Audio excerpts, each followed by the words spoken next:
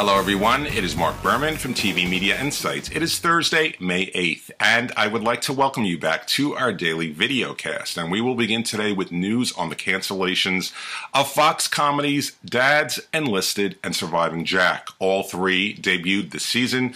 All three could not muster a large enough audience to stay on the air.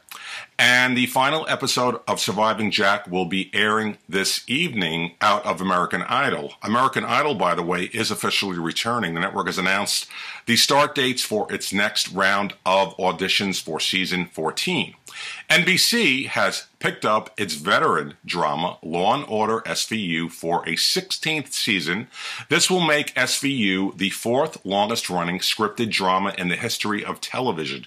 Would you like to take a stab at what the first three longest-running dramas are in TV history? I've mentioned this before. They are tied at number 1, Gunsmoke and Parent Law & Order at 20 seasons, and Feel Good Lassie on CBS at 17 seasons. I used to watch Lassie every Sunday evening, never missed it.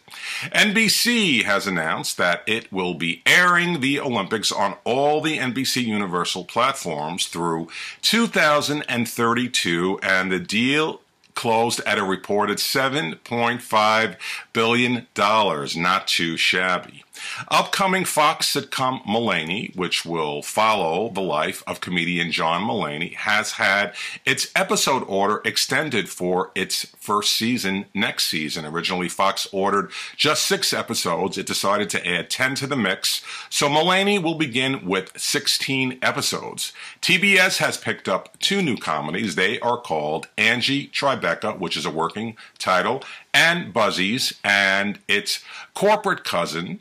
TNT has picked up new dramas Proof and Public Morals. These shows will air or begin in 2015. I have more information for you on those shows in today's newsletter and at our website.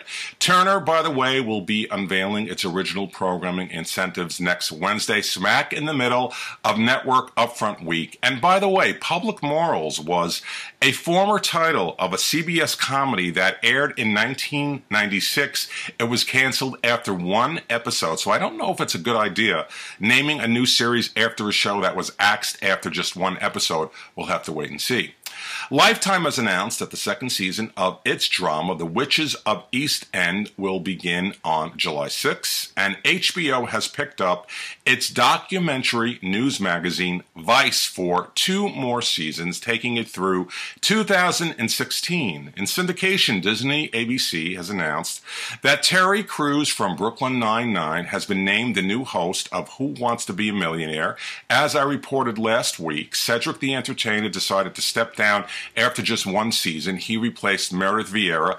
Terry Crews is coming in, and I have to tell you, I had a laugh because I received a press release from Disney ABC talking about how friendly and open and relatable Terry Crews is. Well, my personal story about Terry Crews is many years ago, I was at a party at the press tour, and I was in the middle of a conversation with Terry Crews, and along came in Les Moonves into the room. 2 seconds later, I was in the middle of a sentence. Terry Crews walked away. So I don't know how relatable he is, but he will be the new host of Who Wants to Be a Millionaire. Coming up on the air tonight is the season finale of 2.5 Men on CBS. The amazing thing about this show is it's returning next season for its 12th season, which will make it the second longest running scripted comedy in the history of television, tied with My 3 Sons and behind The Adventures of Ozzie and Harriet, which aired for 14 seasons. Today in TV history, let's go back to 1984. Now, many of you thought that the series finale of Happy Days on that day was the final episode. It featured the wedding of Joni and Chachi. Well, it wasn't the final episode. ABC had 5 additional episodes of Happy Days. It burned it off that summer. Happy Days aired for 10.5 seasons. It produced 255 episodes. And personally speaking, what bothered me about that wedding of Joni and Chachi was, where was Potsy and Ralph? They always hung around. They were on the show for many years. They never came back. And according to Anson Williams, who played Potsy, I think the reason was ABC didn't want to spend the money. But Joni and Chachi got married on this day, 1984. That means they are celebrating. This is insane. 30 years of marriage, Joni and Chachi. They've been married 30 years. And that is our daily video cast from TV Media Insights on this 8th day of May. I thank you very much for joining me, and I will see you back tomorrow. Take care.